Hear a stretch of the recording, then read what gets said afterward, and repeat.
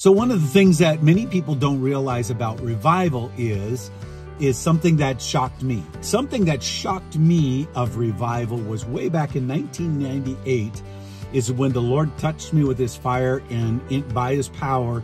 And for 4 days, the glory of God burned through my body and completely transformed my ministry. It wasn't just about extended meetings. It was about a transformation. I wanted to see a transformation in a church. I wanted to see marriages truly healed. I wanted to see people all the way to the core really be healed and whole in relationships and all of those different things, even of their past. And those are different elements that I began to really get shocked about revival.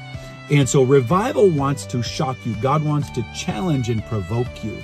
So right below me, click like and subscribe if you like this content.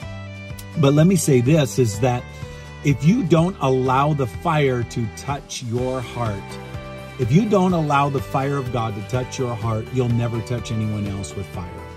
The fire of God will never flow through you. Unless you let God do it to you, it'll never go through you. Okay, so I pray that blesses you.